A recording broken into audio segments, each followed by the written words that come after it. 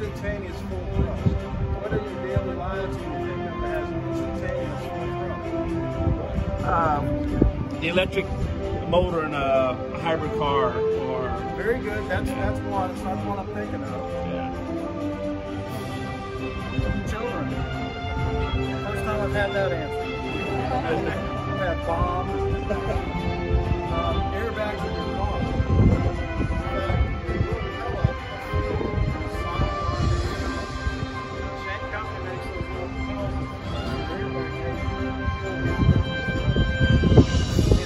Like the same thing in a model rocket. Yeah. Instantaneous thrust. You can't shut it down. Once it starts, it's going to run all the time.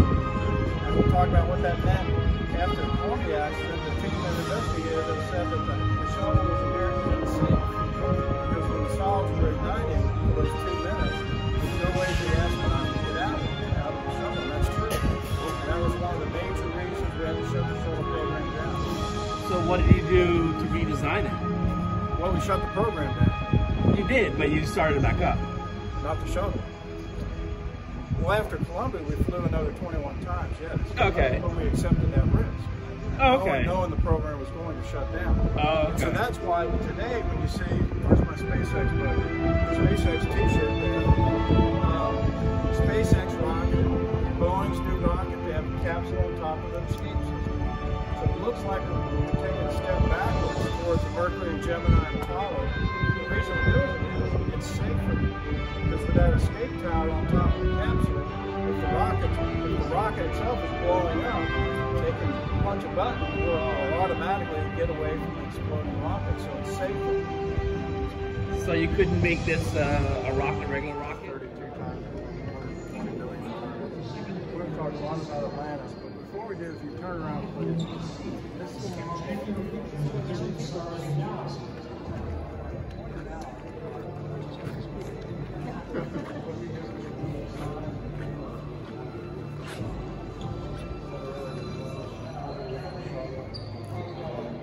worked on it 5 times, but we could launch a payload that weighed 52,000 pounds was our maximum payload. But this is Atlantis. Typical shuttle mission is 7 astronauts for 14 days. Typical mission. Living quarters is this bottom right here. Okay. 7 astronauts. The maximum self being in orbit, 6 of your closest friends for 2 weeks in this volume. But it had everything you needed. It had a rudimentary kitchen, hot and cold running water, a little microwave and convection oven, had a toilet that worked most of the time. The toilet was actually pretty reliable, but thank goodness. It had no privacy, but it worked. You know, it had living quarters, which really was nothing more than a sleeping bag stuck to the wall somewhere. But again, you go in here, unless we were docked to another habitable volume, or if we carried a habitable volume of payload, like a research module, and the astronauts could put it back inside the booster.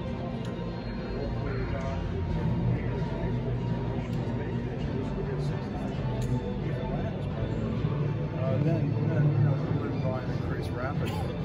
The living volume divided into 2 different. Let's go back to the day before Columbia's launch. Shuttle program was going hot and heavy. Everything was fine. The world was good. Roses smelled good, right?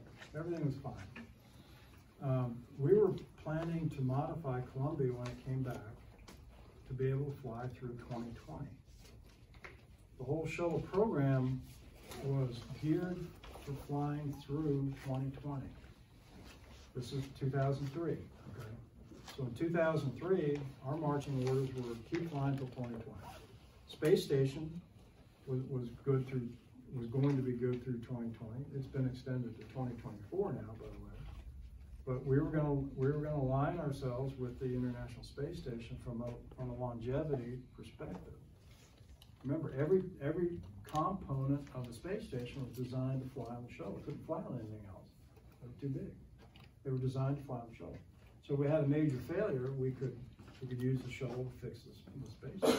So we were fully prepared to fly to 2020. Then Columbia happens. Out comes the recommendation to finish the station, shut down the shuttle program, and develop the next program, which was Constellation. Constellation was going fine. We had a test flight off. We flew a test flight with a single solid rocket booster with a capsule on top, unmanned, right? Of course unmanned, but you know, dummy, like a capsule with ballast in it. You know, so we flew that. That went fine. So we were designing the heavy lift vehicle that was going to be the second vehicle in that program. So the single solid rocket booster for the astronauts, and then the big cargo carrier like the Apollo 7 and 5. But cargo in orbit, astronauts come up on a small rocket and they join and do their business up on orbit. Everything was going fine. In comes Obama, cancels that.